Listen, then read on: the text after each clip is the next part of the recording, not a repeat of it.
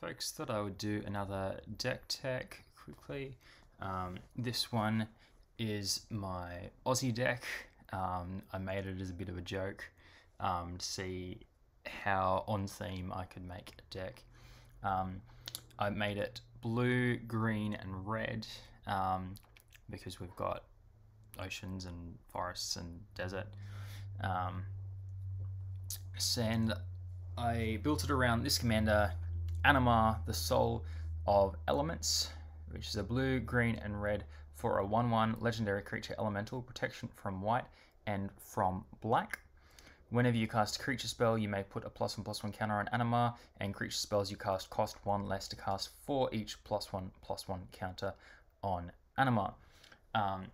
He can go be pretty crazy in some decks, and you can build him to be very, very competitive. I just have him so that the deck isn't terrible. Yeah. So in terms of lands, we have 5, 6, 7, 8, 9 forests, and 1, 2 basic islands. And then in terms of non-basic lands, we've got a bunch here. So we have a bunch of deserts, because they're flavorful. So we have Hostile Desert, which taps for a colorless mana, or you can pay 2 and exile a land from your graveyard, and Hostile Desert becomes a 3/4 elemental creature until the end of turn. It's still a land.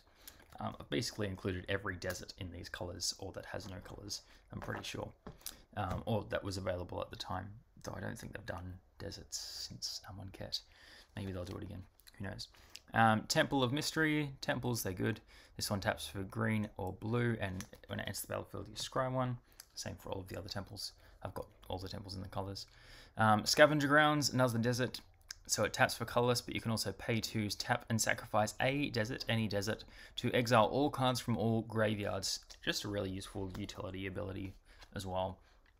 I've got the gates as well. This is the Gruul Guild Gate, so it taps for red or green, enters the battlefield tapped. Simic Guild Gate, similar thing, taps for green or blue, enters the battlefield tapped. Simic Growth Chamber, the green-blue bounce land. Sun-Scorched Desert, when it enters the battlefield, deals 1 damage to target player, and it just taps for a colorless.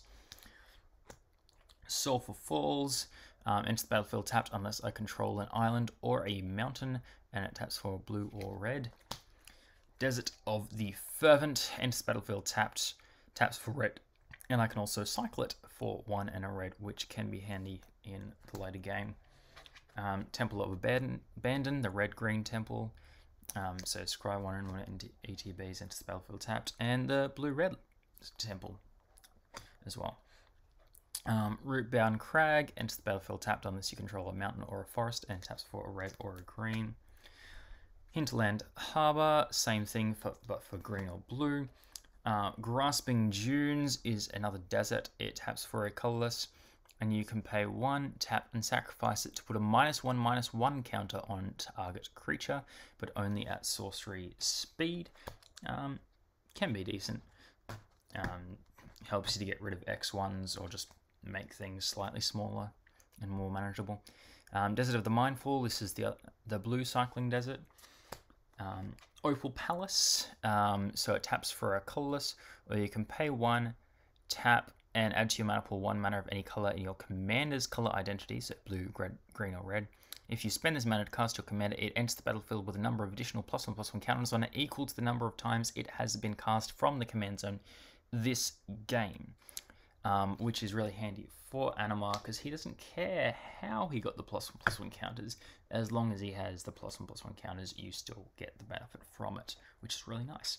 Command Tower, just good in any commander deck. Frontier Bivouac, the tri-land in these colors. Ramanap Ruins, Ruins standard. Tap to add colorless, pay 1 life to add, tap and pay 1 life to add red, or 2 red, tap and sacrifice a desert, and it deals 2 damage to each opponent, which is nice. Not just to one opponent, to each opponent. The blue one, so taps for colorless, tap, pay 1 life, add blue. 1 and a blue, tap, sacrifice a desert, target player, mills 4.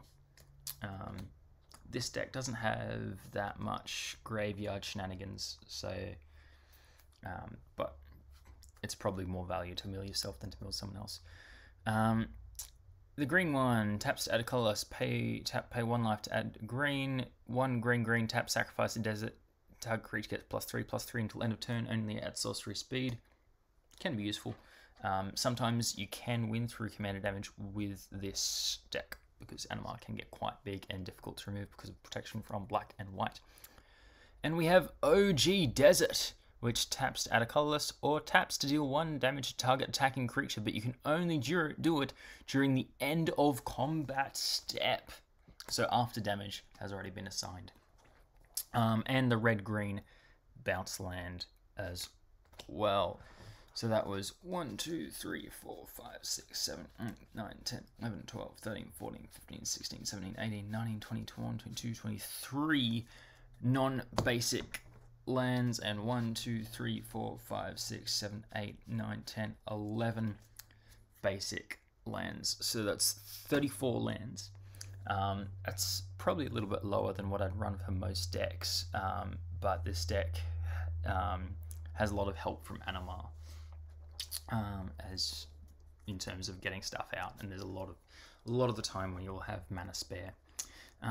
Let's go through the non-creatures first. Obviously there's not too many, but there's still a few here.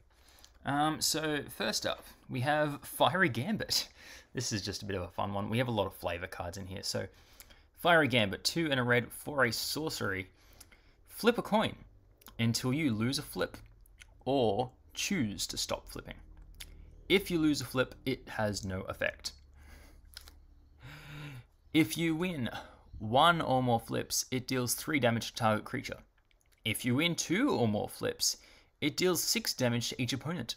If you win 3 or more flips, you draw, how many is that? 9 cards and untap all lands you control. Most of the time it's probably not going to do anything, but it's fun. And gambling is certainly a bit of an Australian thing.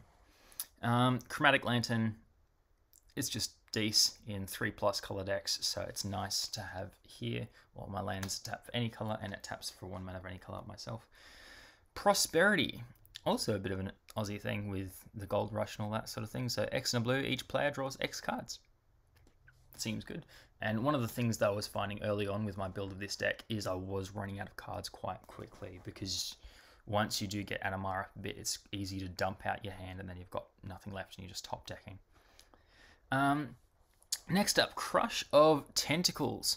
So this one's in here because you get an octopus. So it's 4 blue for a sorcery. Return all non-land permanents to their owner's hands. So that's a symmetrical effect. So all non-land permanents everyone controls, including your own. But it also has a surge cost for 3 blue. So surge is you may cast this spell for its surge cost if you or a teammate, that doesn't really matter, if you have cast another spell this turn. So if you've cast any other spell this turn, like say a creature with reduced CMC, so you've been able to do it for 1 mana, then you can cast this for 5 instead of 6, and if you do, you also get a free 8/8 octopus creature token. Seems decent, right? Instead of 6 mana white bounce everything, it's 5 mana bounce everything, and you get an 8/8 at the end. Just casually. Next up, Mysteries of the Deep. 4 and a blue for an instant, draw 2 cards, but also landfall on an instant. If you had a land enter the battlefield under your control this turn, you draw 3 cards instead. 5 mana, draw 3 cards. Not too bad to snip at. And again, Mysteries of the Deep seemed like it worked well for Australia. This one also works very well for Australian. Wildfire. We certainly get those here. 4 red sorcery. Each player sacrifices 4 lands. Then Wildfire deals 4 damage to each creature. And again, this isn't going to be something that hurts me as much as it hurts other people. And if Animar is big enough, this also won't kill Animar. So yeah, it can work pretty well. Arachnogenesis, I love this card so much. Again, spiders, Australian. 2 and a green for an instant, put X 1/2 green spider creature tokens with reach onto the battlefield, where X is the number of creatures attacking you. prevent all combat damage that will be dealt this turn by non-spider creatures. So it's a one-sided fog, and you get a bunch of blockers. So you might be able to kill some of their creatures too, maybe. If not, hey, you've got a bunch of creature tokens that can hang around for next time. So that card can be very handy. Spider Silk Armor, again, more spiders. This one's an enchantment, 2 and a green. Creatures you control get +0/+1 and may block as though they had flying. I do need to check the Oracle text on that to see if it's they get reach or it's they may block as though they had flying, because there are instances in which there is a difference between the two. But yeah, it can be decent. It helps you be able to deal with flyers, which is nice. And yeah, flavor. Next, we have Shared Discovery. 1 blue for a sorcery. As an additional cost to cast it, tap 4 untapped creatures you control. Draw 3 cards. 1 mana, draw 3 cards. Seems pretty good. I mean, you're tapping 4 creatures, but in this deck, you often have a lot of creatures kind of hanging around that you can't attack with because they're not very good. But yeah, so being able to draw those cards seems pretty great. Next up is the Great Aurora. 6 green, green, green. This is some crazy jank. I've never been able to get this off. It's a sorcery. For those who don't know, like, you're probably aware of the Aurora Borealis, but there's also an Aurora Australis. I've never seen it myself, but it is a thing. So this is a flavor include.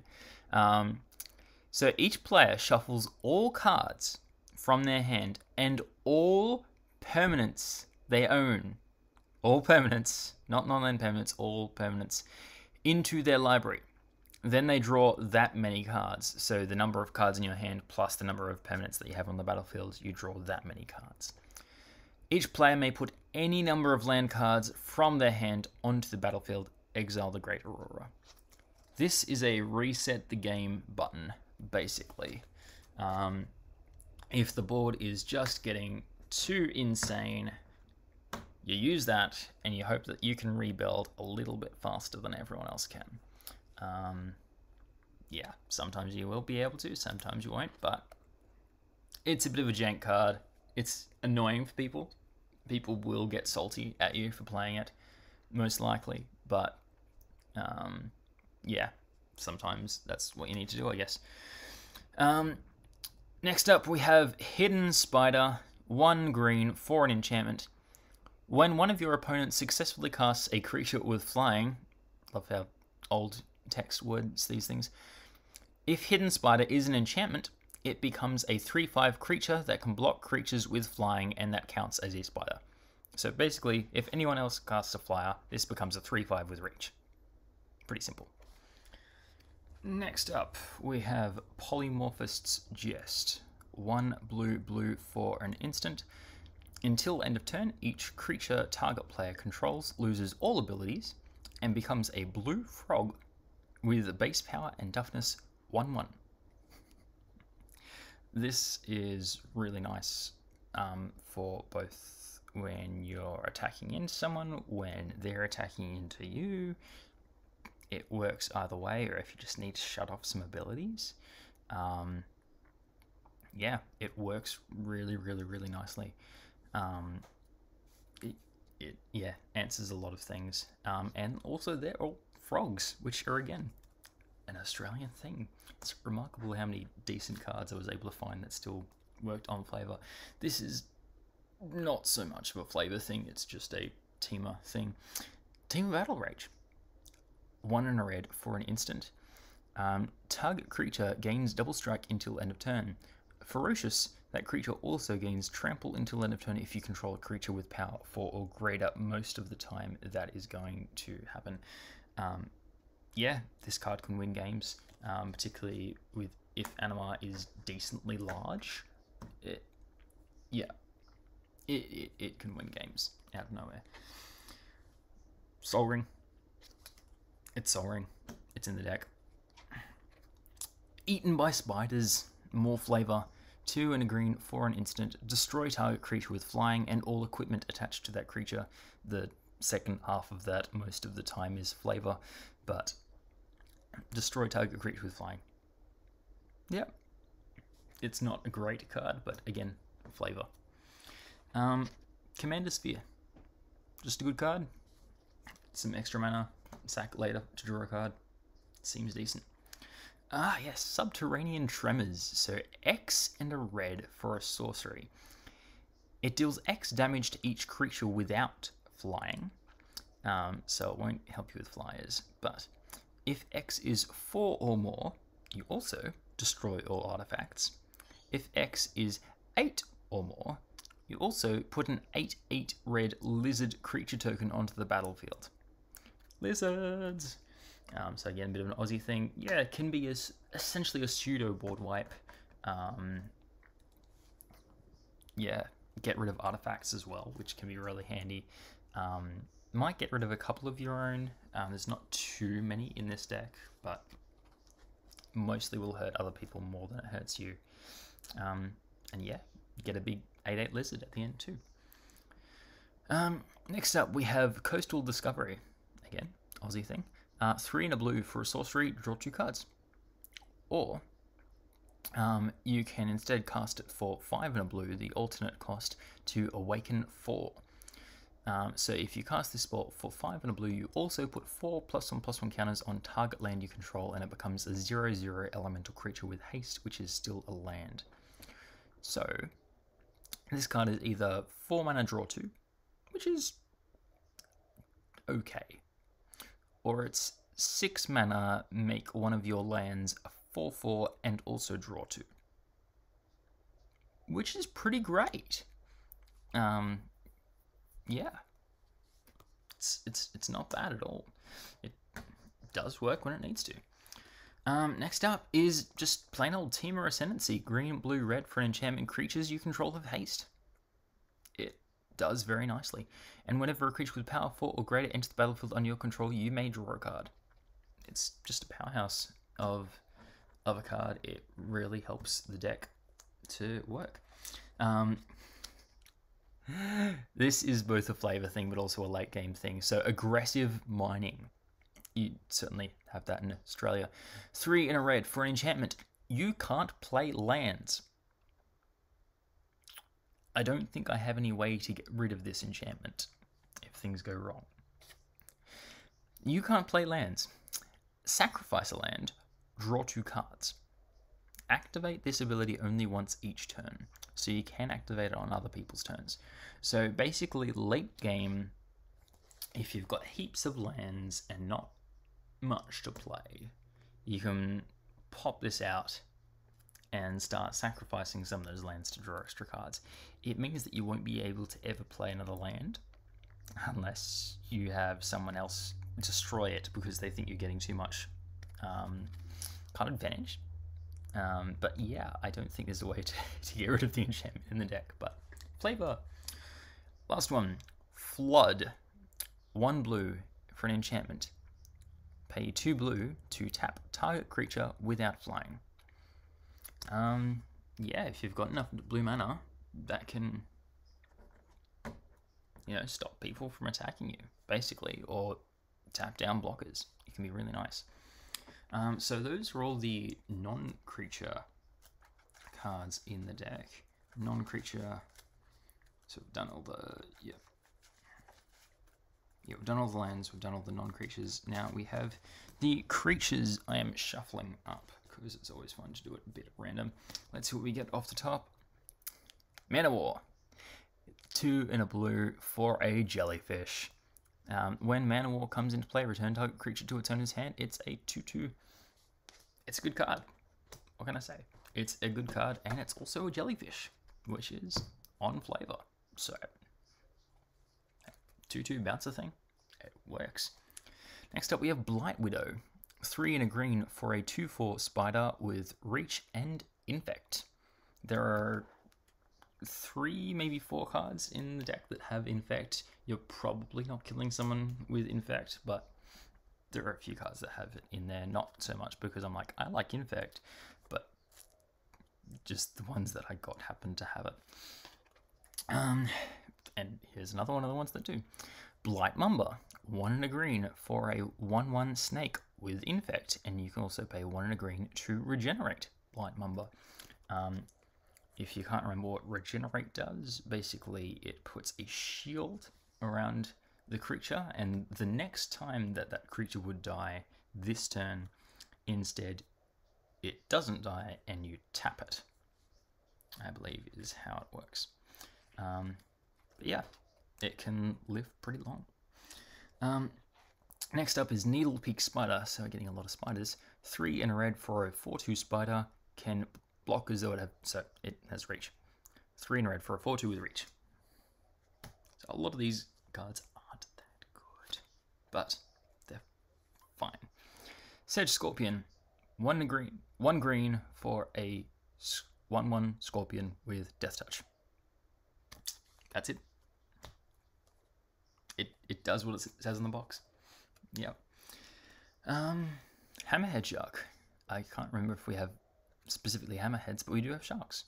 1 and a blue for a 2/3 shark. Hammerhead Shark cannot attack unless defending player controls any islands. That's worded poorly, but basically they need to have an island for it to attack. So again, not very good. A 2 mana 2/3 with downside. Welcome to Old Border Magic. Next up, what do we have? Broodbirth Viper. 4 and a blue for a 3/3 snake with Myriad. So that means when this attacks, for each other player this is not attacking, you may create a token copy of this attacking each of those other players. And whenever it deals combat damage to play, you may draw a card. So, and you can also do that of the token copies, because they'll be exact copies of this card. But the tokens are exiled at the end of combat. They don't stay around. Yeah, it's decent. It's a snake. We have snakes. Next up, speaking of snakes, Fire Snake. 4 and a red for a 3/1 snake. When it dies, destroy any 1 land, which can actually be a really useful ability, like selective land destruction, you know, for any of the Gaia's Cradles out there, or to Urbolg, Yawgmoth, Cabal, Crypt, and stuff, all of those ones. Thespian Stage, Dark Depths. Dark Depths isn't the land. Yeah, for crazy lands it can be useful. And what you'll note is a lot of these cards only have the 1 coloured pip. It makes it a lot easier with Animar to get them out if they only have the 1 coloured pip, because Animar reduces the generic mana cost, but not the coloured mana cost. Here we have Skullwinder, 2 and a green for a 1/3 snake with Death Touch. When it enters the battlefield, you return target card from your graveyard to your hand, then choose an opponent. That player returns a card from their graveyard to their hand. So this is a political card. I enjoy having a few political cards in the deck. It's always nice to be able to have someone that you're like, oh, I'll do this for you if you do this for me. Yeah, it's nice being able to have a few cards like that and just be nice to people now and then. Sealock Monster, Giant Octopus. 3 blue for a 5/5 octopus. It is large. It can't attack unless defending player controls an island. But if you pay 5 blue, I believe it is, yeah, 5 blue, it becomes monstrous. You put 3 +1/+1/+1 counters on it, and when it does, target land becomes an island in addition to its other types. So if there was someone that you weren't able to attack because they weren't in blue, you can make one of their lands an island, and now you can attack them, and this is now an 8/8 attacking them. It's just an 8/8, it doesn't have any evasion or anything. It's not that good, and you have to sink 13 mana into it for that to happen, but we're working in theme here, folks. Next up, Sky Snare Spider, 4 green for a 6/6 with Vigilance and Reach. That's it. It's large, it blocks well, it attacks decently. Yep. Next up, Deathhood Cobra, 1 and a green for a 2/2 snake, and has 2 different activated abilities, both for 1 and a green. You can give it either Reach or Death Touch until end of turn, or you can give it both. Yeah, does what you need it to. And then we have Crocodile of the Crossing. Again, lots of crocodiles in Australia. 3 and a green for a 5/4 crocodile. It has haste, but when it enters the battlefield, you need to put a -1/-1 counter on target creature you control. So not on one someone else controls, one that you control. I do have one other synergy with that in the deck. There's one other crocodile in here that cares about a -1/-1 counter being on your own creatures, but most of the time it's probably not going to show up. So it is a little bit annoying, but you get a 5/4 with haste, or a 4/3 with haste if you put it on itself. Next up, Scaled Behemoth, 4 green for a 6/7 with hexproof. It's pretty decent. Hexproof is annoying for people to deal with, even these days in Commander. So a lot of the time it's going to be hanging out for a little while at least. I love this card quite a bit. 2 and a blue for a 1/3 defender with flying. It's a jellyfish. Flavor. Prevent all combat damage that would be dealt to Guard Gomazoa. So it's not quite indestructible. It's a little bit different in that it's actually preventing the combat damage. So I'm not sure how it works with Trample. I think Trample still gets past this. So if someone has a big enough creature that has Trample and you block this with it, the extra damage will still trample over, but this won't die.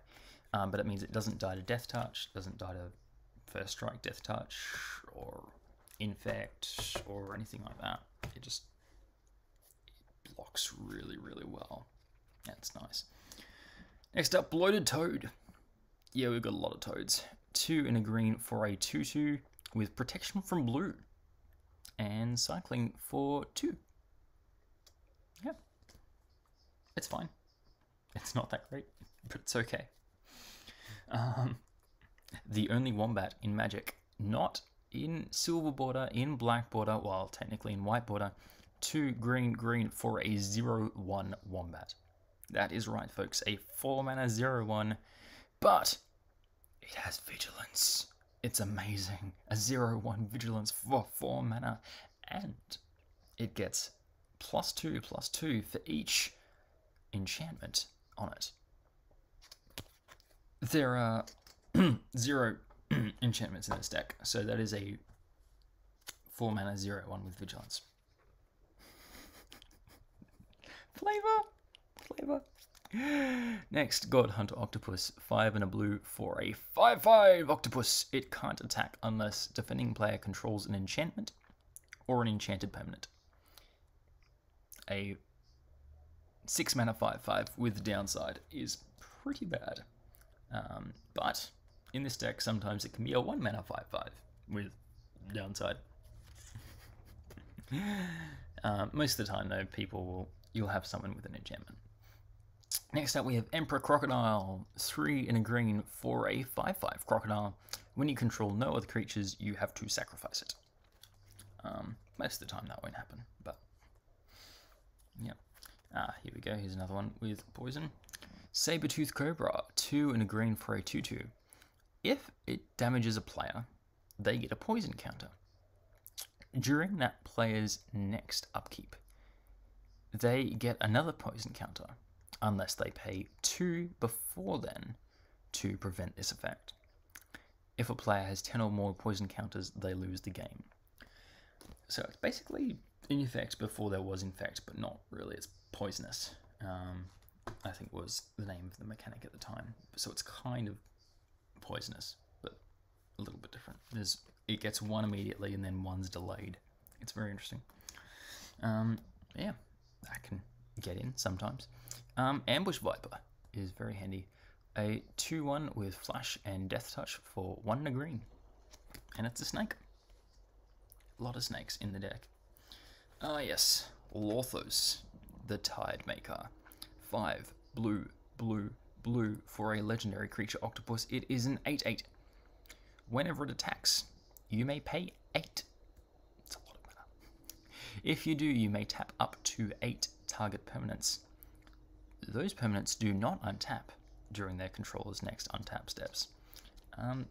Yeah.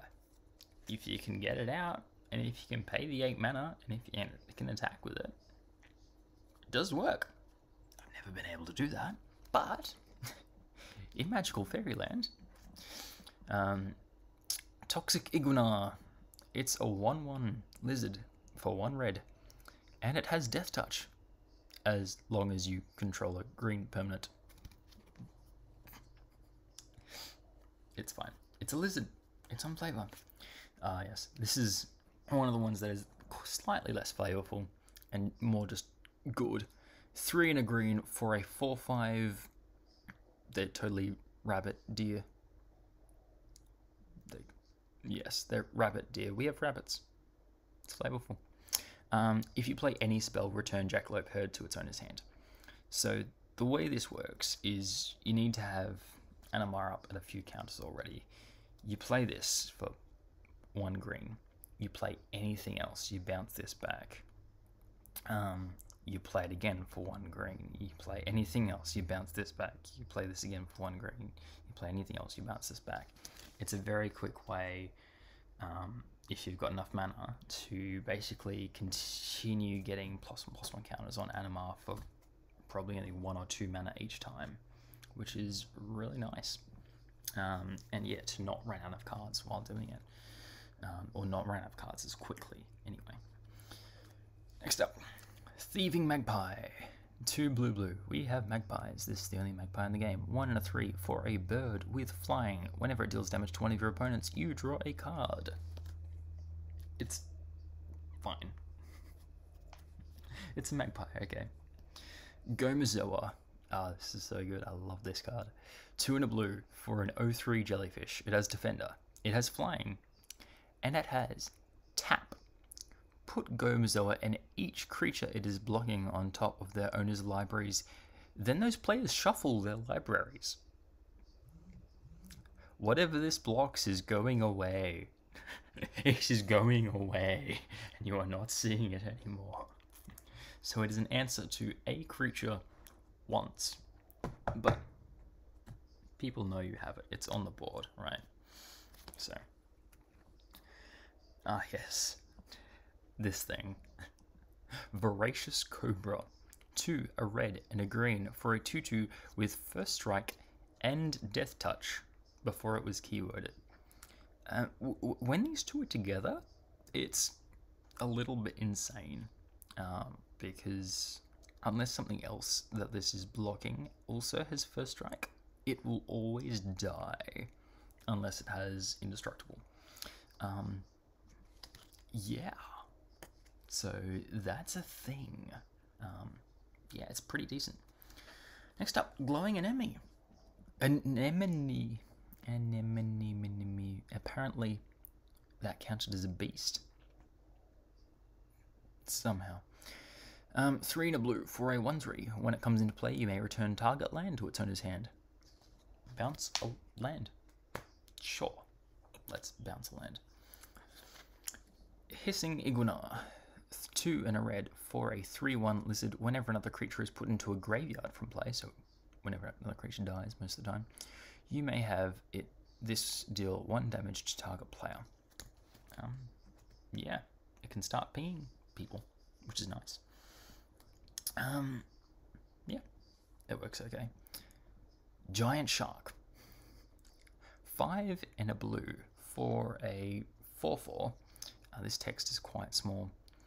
If Giant Shark blocks or is blocked by a creature that has taken damage this turn, I don't know how it would have taken damage, but sure. Giant Shark gains +2/+0 and trample until end of turn. Giant Shark cannot attack unless opponent controls at least 1 island. Giant Shark dies immediately if at any time its controller controls no islands. Yeah, it's a bad card.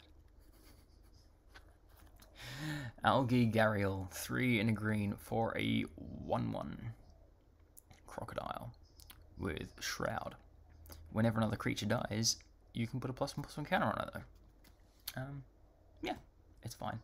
And it's any creature dying, not just your own creatures. So it can get decently large, and Shroud means it's difficult for other people to deal with. Lurking Crocodile, 2 and a green for a 2/2 with Bloodthirst 1. So if an opponent was dealt damage this turn, it enters with a +1/+1 counter on it, which is nice. So it enters as a 3/3 for 3, and also has Island Walk. So if someone has an island, they can't block it, which is nice. Next up, this isn't so good in terms of coloured pips, it has a lot of them. 2 red, green for a 5/6 spider with reach. Whenever an opponent casts a spell, any spell, you get a 1/1 green insect creature token. It's decent. Keep pumping out tokens every time they cast a spell. It can be a lot of tokens. Next up, 3 and a blue for a giant octopus. It is an octopus. It is a 3/3. It has flavor text. All the flavor. Clinging anemones. 3 and a blue for a 1/4 with defender and evolve. And apparently anemones are jellyfish at this point. Yeah. Flavor win. We have anemones. Cold Water Snapper, 5 and a blue for a 4/5 with hexproof. It is a turtle. Turtle. It's fun. Here was the other -1/-1 counter one. 2 green for a 4/4 crocodile. As long as a creature has a -1/-1 counter on it, this has vigilance and death touch. Otherwise, it is a 4/4 for 4. But if something is a -1/-1 counter on it, it's a 4/4 for 4 with vigilance and death touch, which is so much better. Marsh Viper. That is a 3 and a green for a 1/2 Viper. If it damages any player, they get 2 poison counters. If any player has 2 or more poison counters, they lose the game. Another thing with poisonous. Quarry Hauler. 3 and a green for a 4/3 camel, because we have camels. When it enters the battlefield, for each kind of counter on target permanent, unfortunately you can't target a player, put another counter of that kind on it, or remove one from it. So you can put another counter on Animar. Yeah, that's mainly what you're using it for, really. Rootwater Alligator, 3 in a green for a 3/2, and you can sacrifice a forest to regenerate it. I have used that ability before. A few times. It's handy. Next up, Species Gorger, 3 a green and a blue for a 6/6 Frog Beast. At the beginning of your upkeep, return a creature you control to its owner's hand, which is really nice because it means that you always have at least one thing that you're going to be able to play. Yeah, which is good for Animar. Next up, Saber Ants, 3 in a green for a 2/3 insect. Whenever it's dealt damage, you may put that many 1/1 green insect creature tokens into play. It's fine. It's okay. Fire Ants! The Fire Ants! The Fire Ants. 2 and a red for a 2/1 insect. You can tap it to deal 1 damage to each other creature without flying. This is such a good ability. Such a good ability. There are so many places where it comes in so handy. It not having haste is annoying. So if you have a Team or Ascendancy out, that's amazing for that ability, but it's a really great ability. Also, just Fire Ants. And lastly, Thorned Moloch. It's a 2 and a red for a 2/2 lizard with prowess, and it has first strike as long as it is attacking. I don't know why a lizard has prowess, but apparently it does. Anyway, that is it for this deck tech video about my Aussie creature deck led by Animar. I hope you enjoyed that. I hope you enjoyed this fun little look at this deck. This deck was very, very cheap to build. I think it was under $50. Yeah, because most of these cards people don't use, for good reason. but I had a lot of fun building it. I have a lot of fun playing it. It plays remarkably well for an Aussie creatures deck. I mean, it has Animar at the helm, so that's mainly why. But yeah, I have a lot of fun with it. Let me know if you build it as well, I guess, or if you'd like to build it. But yeah, hope you enjoyed watching that, and I'll see you next time.